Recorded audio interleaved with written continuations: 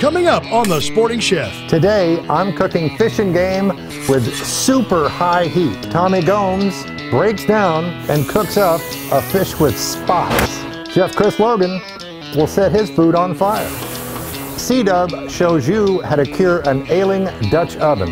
And Buddy takes a shot at a Gator Gar. What do you get when you find the best fish and game chefs? Cookbook authors, award winners, fishmongers, outdoor experts, and put them on the fastest half hour on outdoor television. Hosted by one of America's best known wild game chefs, Scott Leysath, The Sporting Chef. Brought to you by Camp Chef, the way to cook outdoors. Today on The Sporting Chef, I'm going to show you how to cook with high heat. High heat is a great way to cook more delicate items like fish, for instance. This is fresh Alaskan coho salmon. This is an elk loin, an elk backstrap. If you have a tougher cut of meat, like let's say a venison neck roast or shoulder roast, that's what you cook slowly. Duck legs, goose legs, tougher cuts of meat, more sinewy cuts of meat, cook it slowly so that it breaks down those muscle fibers and becomes more tender. I'm going to cook at about 600 to 700 degrees today in a pizza oven. This is a Camp Chef pizza oven. Now, before I get started, while the pizza oven is warming up, I want to check in with Tommy Gomes, San Diego's favorite fishmonger. Tommy has a very unusual fish that he's going to break down today. Tommy. Leopard shark. We're going to go ahead and bring it over to a filayer. We're going to break it down. We're going to butcher it up. We're going to give it a toss on the grill. You can see him removing the fins here. This animal was harvested strictly for this show. Those fins are not going to be resold. Conservation is a must in and around California local waters. Going to cut the tails off. You watch him, he's going to cut that head off up above by the pectoral fin. He's going to make a clean cut all the way through. Going to whack on it, put some slime on the cameraman for us, let him know he's in a real fish market. He's just going to run that blade right down the side of that fish, right to the tail. Removing the belly liner, he's just going to make a trim on it, just cut that right out like you would a yellowtail. What you do end up with is a beautiful piece of white meat, full of flavor, and we're going to take this piece and we're going to cook it up on the grill over here. You see the other side, you see that dark bloodline there? So we're going to trim some of this. We're going to cut that bloodline right out.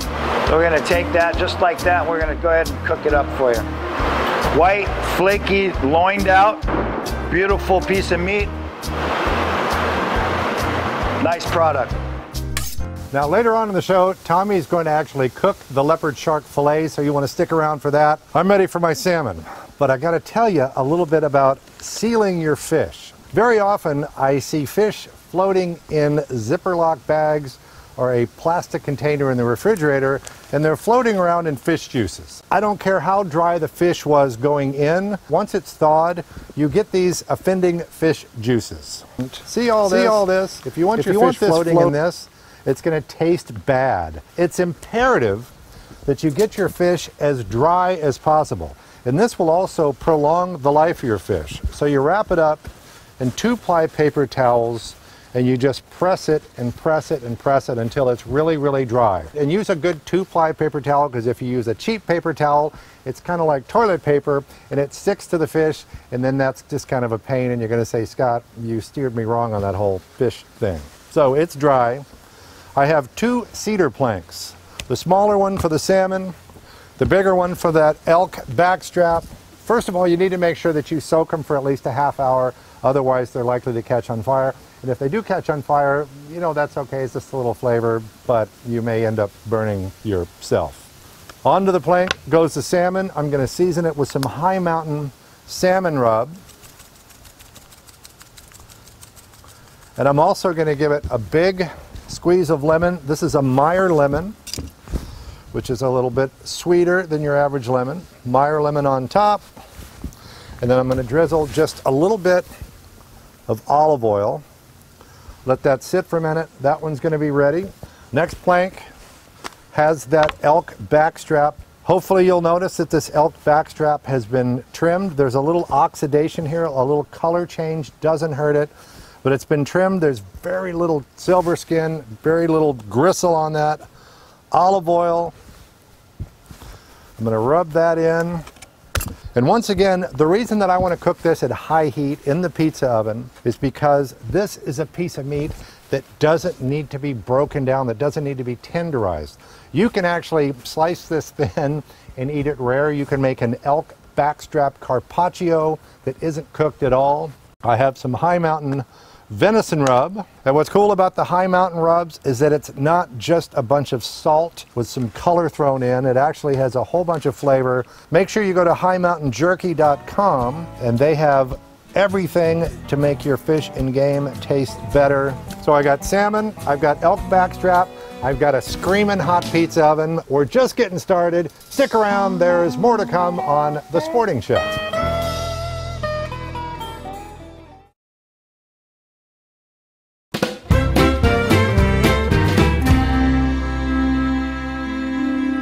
Welcome back to The Sporting Chef, cooking with high heat in the Camp Chef pizza oven. The salmon is ready to go. It's going in first, on the plank, onto the stone. Next up is that elk backstrap seasoned with the High Mountain venison rub. That's going in there. Once again, high heat, quick cooking for cuts that don't require a lot of low temperature, slow cooking to break down. And now I've got one of our Sporting Chef pros, Chef Christopher Logan of San Diego, who's no stranger to fast, high heat cooking. What he's doing with grouper requires no special equipment except maybe a fire extinguisher. Yeah, you're never going to believe what we got today. We've got Baja grouper. It's a fleshy fish, very similar to bass. You know, 9 out of 10 people really can't tell the difference. It really is Baja grouper, just kidding. Anyhow, what I'm going to do is we're going to pan saute this. I'm going to use a little Hawaiian sea salt, Alea, my preference. And the reason for that, I just like it. I'm also going to use a little togarashi spice. Togarashi spice is a Japanese ground red pepper. This variety that I'm using has a little bit of sesame seed, a little bit of lemon peel and orange peel, and seaweed. Hot pan, neutral oil, the Baja grouper. Anyhow, hot pan. What you want to do is when you hit a saute pan, you always put stuff away. And the reason for that is you tilt it towards you, chances are you're going to be burning yourself, you know, your insurance, it's just not worth it. So hot pan, always away, hands go up, plate goes down. You want to sear all the juices going into one side, turn it over, back into the center, medium rare. The reason for that, you never want to overcook a great piece of fish. For this preparation, I'm going to use a little julienne. I've got yellow squash and zucchini here. Going to put that on the side. And a little bit of rainbow carrot. This is an heirloom carrot. We've got yellow, we've got white, and we've got purple, kind of like a beet color. To that, I'm going to add a little bit of basil. Okay, cool. So what I've got is I've got the heirloom carrots and the julienne squash and zucchini with the basil. To that, I'm going to add a little bit of shaved garlic. And then for the grouper itself, I'm going to finish that with some caper and a lemon vinaigrette. As with all fish, I like to cook them about medium rare. If you like your fish a little, you know, cooked more, you can ask somebody else to do it for you. But if you come over to my house, this is what you're going to get, medium rare.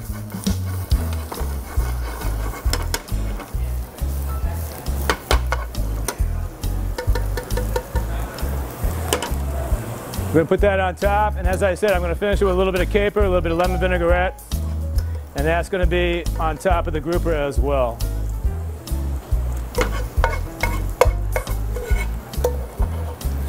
Caper is a berry from God. It's a little salty, they're brined, usually in a brine. Okay, here we go, the flame just for you.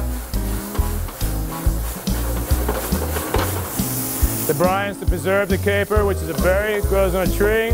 We're just going to put that on either side. Usually found in a lot of Mediterranean cooking, or my cooking. I like capers. They're tart, they're salty, they're sweet, just like you, Scott. Grouper! Ah, shucks. Thanks, Chris. Now over here in the pizza oven, I've got on the plank salmon on this side. The salmon's going to come out first.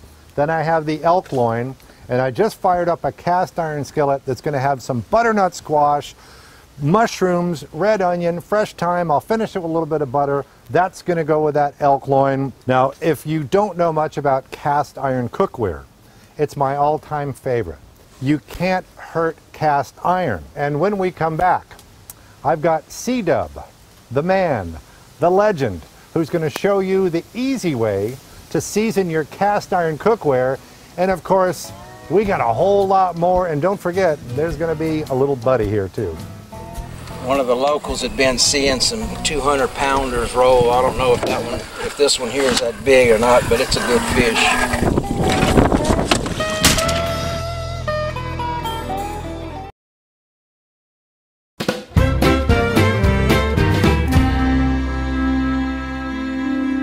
Welcome back to Sporting Chef, cooking with high heat. Salmon, elk, backstrap. The salmon's done. It's going to be done first. Good smoky cedar plank flavor. The elk loin's going to take a little bit longer. This is cast iron. I got a guy who's going to show you how to season a cast iron pan easy way.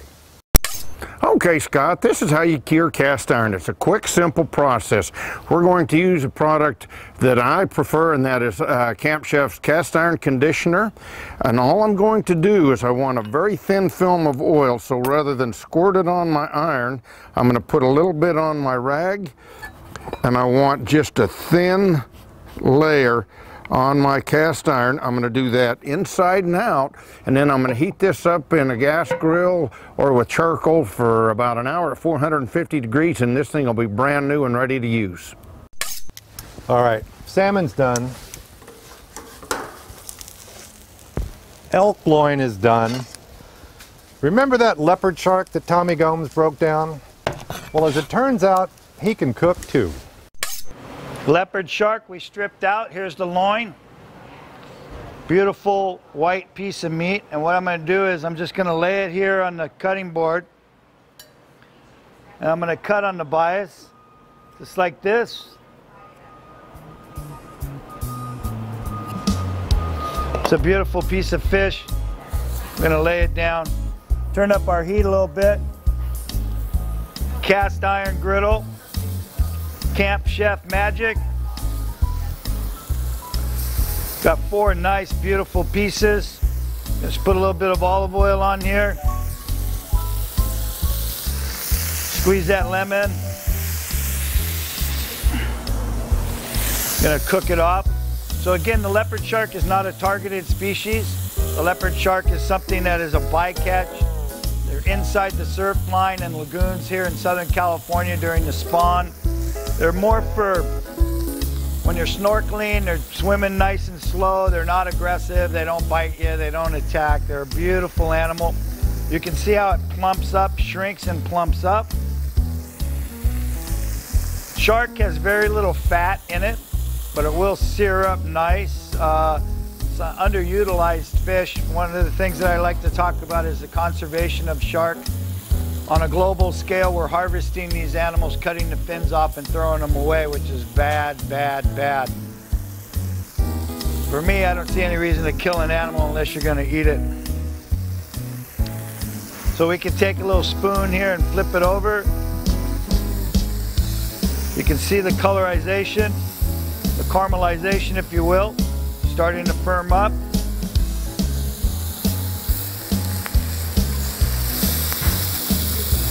Look at that, beautiful. Take a little trail dust from High Mountain Seasoning.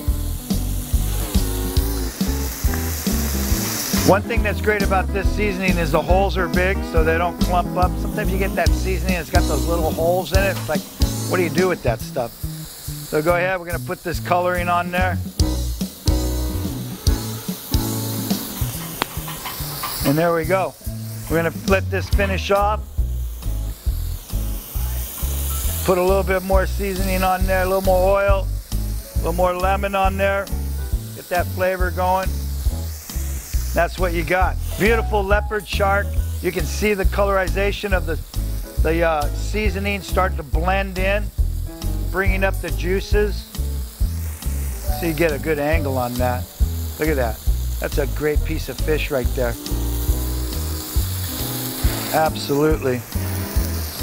Remember, the more you use your Camp Chef griddle, the more seasoned it's going to be. I like to put the oil on there, a little bit of rock salt, rub it in there, get it all going. Here's what you got. There's a beautiful piece of fish. We're just going to plate that up, nice and easy.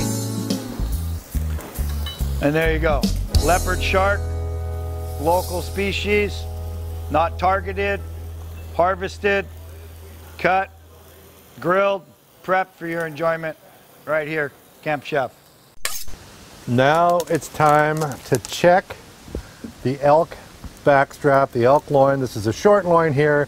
That's beautiful color in the center. I love this piece of meat.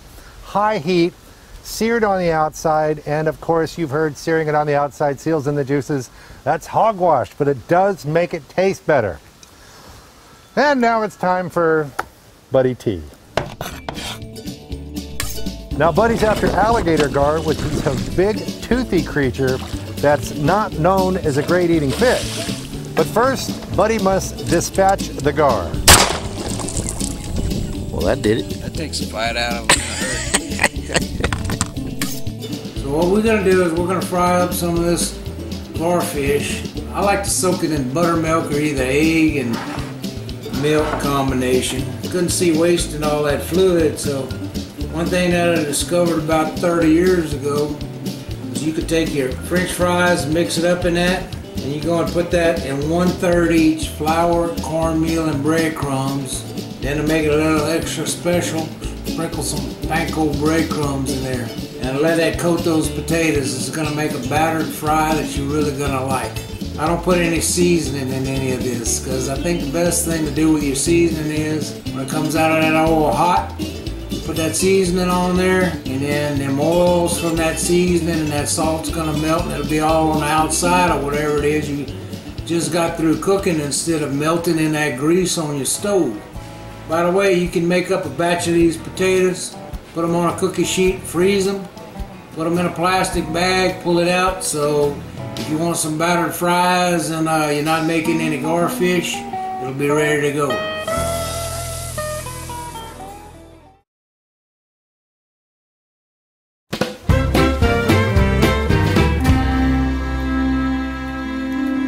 There's a lot going on today on the Sporting Chef.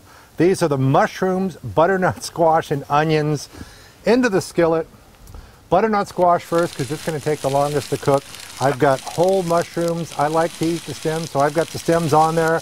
There's red onion, butter, garlic, and a little bit of fresh thyme. On top of that, I've got this perfectly cooked elk backstrap. You can see it's still nice and juicy. Pretty colors there. Here's a little fresh thyme just to add a little color to the dish.